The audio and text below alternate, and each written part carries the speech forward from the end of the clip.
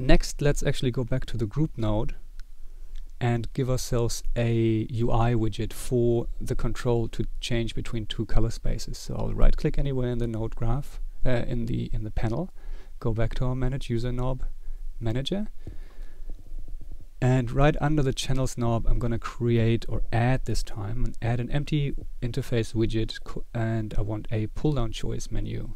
I'm going to call that operation, and in this case I'll just leave the label blank. If the label is left blank, it'll just reuse the name of the knob that I'm creating. The name is the one that you want to reference in expressions, so keep that in mind. And the first item of our pull down list is going to be HSV, and the second one HSL. Hit OK, and let's call that done. And now you can see we have a nice drop down list here. So now we just need to provide some control and link to that knob by creating a switch node that lets us switch from one part of the tree to the other. And because HSV is our first item in the list, I'm going to make sure that the pipe 0 is connected to HSV and pipe 1 is connected to HSL. And now I can simply right click in the switch node into the widget knob, add an expression, and now link it to our operation knob that we created. And because the operation knob lives in the parents panel and the groups panel, we have to reference it by the prefix parent dot, followed by the actual knob name, like so. And now you can see when I switch the drop down list here, we actually control the internal switch node, and that gives us a different color space option. So let's see what that actually does to our gizmo.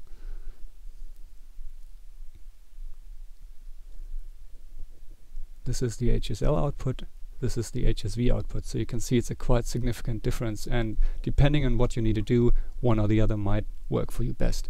And because we can, let's just add a third one. I'm just going to go in here, hook that up again, and this time I'm going to use the LAB color space, because that's kind of handy to have, because the LAB color space is trying to mimic the luminance perception of the human eye a bit more accurately. So that might actually be a good option to have.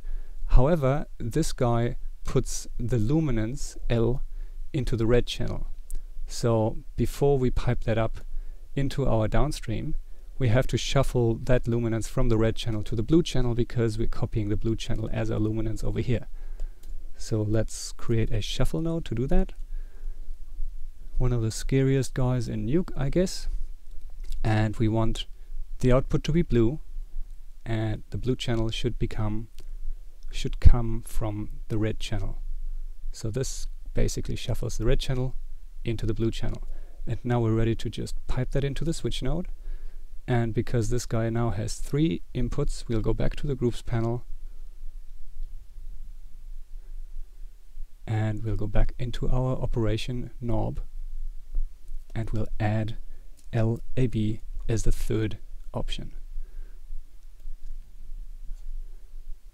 And now let's investigate that again.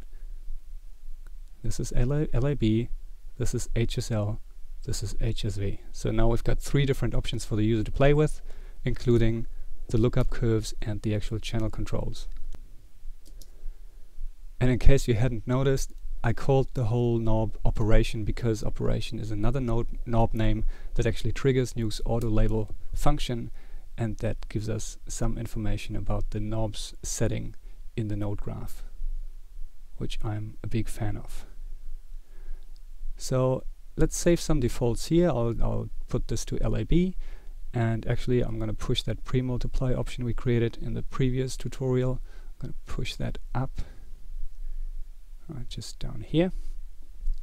And the last thing I want to do is to leave some useful information in my gizmo. So I'll right click here anywhere in the panel again and go to edit help, and this will become the gizmo's help information that will be displayed when the user hits that little question mark up here. So let's put something useful in here.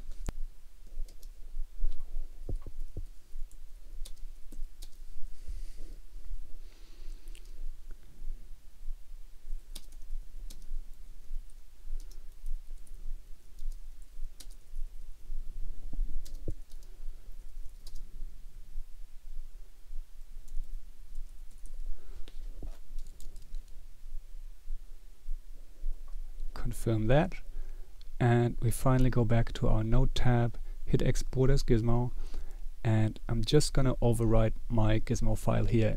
If you do this, make sure that that particular Gizmo file is not used by anybody, including yourself, in existing comp scripts, otherwise you might break the existing work. So it's a good idea to always keep a developer's copy offline that you work on, and if in doubt, version up, but in this case I'm just going to overwrite the Gizmo file here.